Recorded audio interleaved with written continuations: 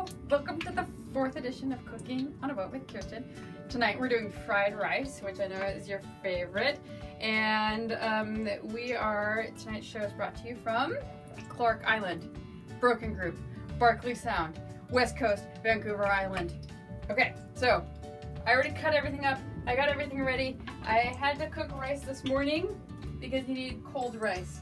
And so we're just gonna go for it. So first you start with a bunch of garlic, and you put the garlic in your frying device with oil, and you fry it until it's kind of brown. Like, it'll brown pretty quick. And then you're gonna add, see, it's starting to brown up. It's kind of brown and like sticky. Then you're gonna add, this is the vegetarian version. I'm actually gonna add prawns to the next one because I have to do it in 2 batches because I'm on a boat and I don't have that big of dishes, or I mean pots. And so now we push all of that garlic to the side, and then we add our oh so delicious eggs. And you let them fry. I'm gonna go with 3 tonight since I have a protein other than eggs. Like you, I'd probably add 6 if you're doing it vegetarian, so you have extra protein. And so you kind of scramble them up a little bit, and then you let them thicken up. And when they're still wet, you know what? I'm not going to add my veggies because I've been adding my veggies at this time because that's what the recipe said, but the veggies end up disgusting. So we're not going to add veggies, but we're just going to do that. You can see those are pretty much solid now. And then I'm going to try to, no, oil's not coming out. So I'm just going to add more oil because I'm about to add my rice. And I'm going to add 4, yikes, that was probably too much oil. 4 cups of the already cooked rice. And this is jasmine rice, which is a Thai rice because we're making Thai fried rice. So you add your rice to that hot oil. And, oh, this is kind of clumpy. I should have unclumped it a little bit. Is that 3? That was 3 cups, right? You kind of have to unclump it. Otherwise you end up with like rice mush, and that's kind of, well, gross.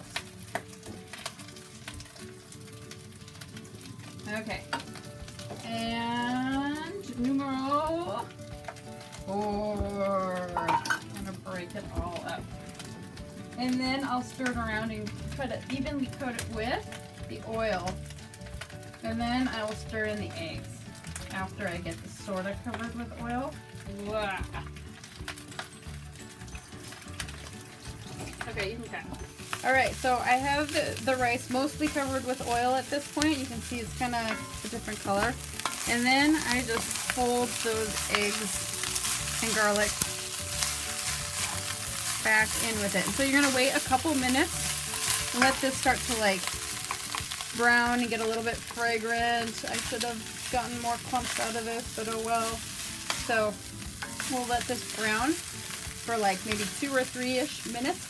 And then we're going to add the stuff that makes it delicious. Okay, so this has been going like a couple minutes, and so now it's time to add sugar, which makes sense, right? So like 3 teaspoons of sugar, and I'm going to add my carrots at this point. Oops. So, and then my carrots, because they take longer to cook than broccoli. If you add the broccoli right now, I know from experience, it turns to mush, and that's really, really, really, really gross. And nobody likes really, really squishy broccoli because it is just plain disgusting. And then you also add, this is a mixture of fish sauce and oyster sauce, which also sounds gross, but it's not. It's actually tasty, as you know, because you've eaten this. And I know I already emailed you this recipe, so you can just follow the recipe, but maybe this will help you in your execution of one of your favorite meals. So, just mix that around until everything seems like sort of evenly coated.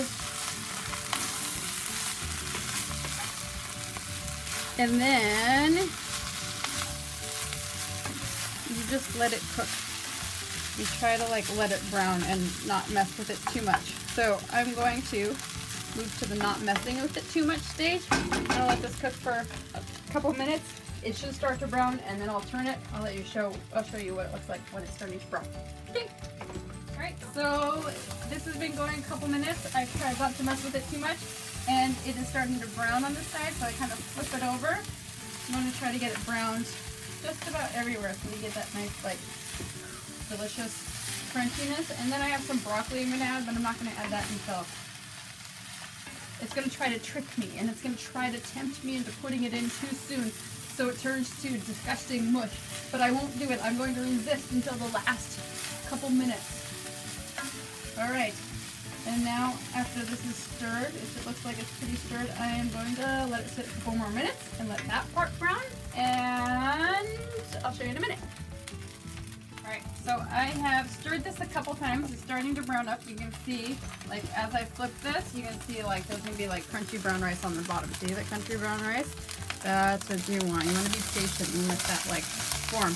So the other thing I should note here is that this pot, I would not choose a pot like this normally to make this in. I would make it in a big wide frying pan because it allows the steam to escape. It makes the crisping easier, gives you more surface area for your rice to crisp. I'm just using it because I only have one frying pan. I'm using the frying pan for the prawn version of this. So, I think it's time to add the broccoli. I'm hoping I'm not wrong and they won't turn out like mush. We want them to be like kind of still like crispy-ish, not disgusting. So, oh yeah, because things are really starting to brown up here finally. See that? It gives a delicious brown right there. That's what you want. So, I think maybe my broccoli might be a success this time. So, now we'll let this go just a couple more minutes. I'm thinking maybe 3-ish more minutes.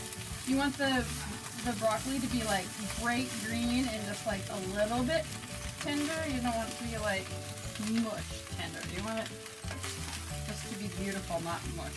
So I'm going to leave this alone and let it brown up. Alright, so I'm thinking that this is done.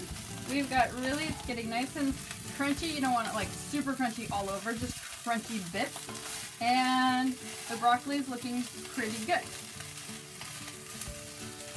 It looks and tastes like fried rice at this point.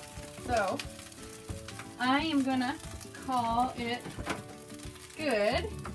And now I get to show you where we are. This is the windy day edition. We had the sunny day edition. We had the rainy day edition. And now I get to show you the windy day edition. Ah, there's an extra drop for it.